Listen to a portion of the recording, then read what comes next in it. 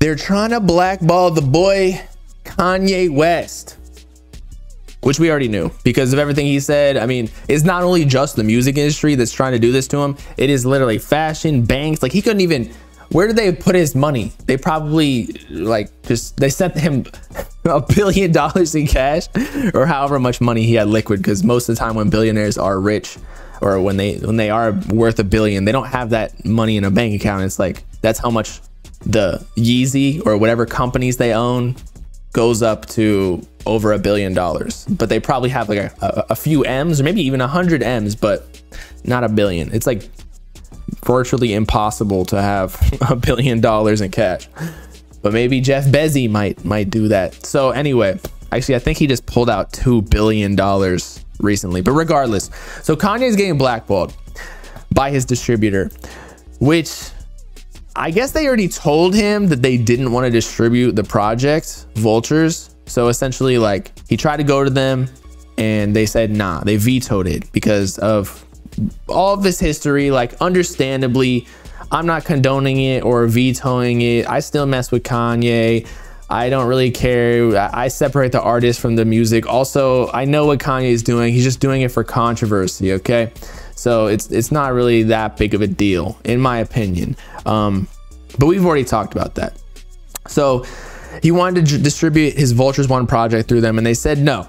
But then they got like an insider in that distributor and gave them the album, almost like a DistroKid situation, where they submitted it automatically, or like, you know, you can submit to DistroKid like your album. There's going to be barely any checks. So that's what they did through this distributor.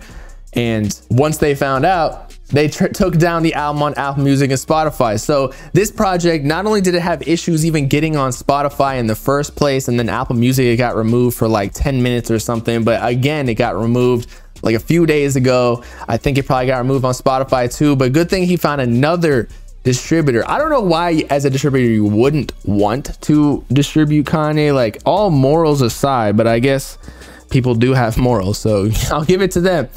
But that's a bag right there. Like, even if you get like 1% just for putting his songs on Spotify and Apple Music, they should have just claimed like we didn't know that Kanye did it. I don't think anyone was knocking on their door like, how could you condone Kanye and his music? They'd be like, yo, they can claim ignorance. Yo, I didn't even know he did it through our distributor. He did it in the back end system through one of our employees. That person definitely got fired. But a brief dalliance with Fuga. So Fuga said that a long-standing Fuga client delivered the album Vultures One through the platform's automated processes, violating our service agreement. As a result, the company said it planned to remove Vultures from our systems.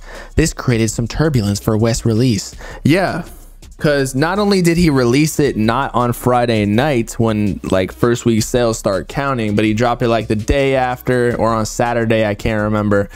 And then it got taken down, put back up like several times. So the first week sales, I think it ended up being like what, 153, I want to say, which is pretty solid if you ask me, especially when he's independent. Like, he's making a bag because nobody is taking any sort of cut from him except for the distributor, as we talked about before. But that's usually minimal, especially if they didn't give him any money up front.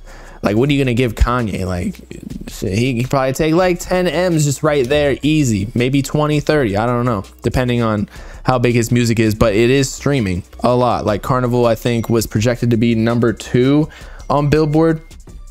So they'd have to give him a lot of money to even get any part of the masters. But since he's independent, it's all his.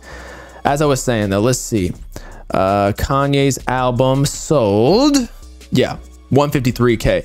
And if you ask me, 153K while being blackballed, I don't even think, like, he said screw Apple or something, hating on them, but it wasn't them in the first place. It was the distributor. So he can't, he got to take that back. And they probably put him on playlists. I believe Carnival and some other songs were on Rap Caviar for Spotify, so they definitely didn't blackball him. He's probably not going to be on radio or any of those things, but who really listens to the radio? But without all that, he's still got 153K, which is crazy. And now in the amount of streams though, let's do the math. 153K times, or what, divided by, no, times 1500.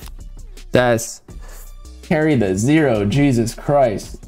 That's like 230 million streams in the first week.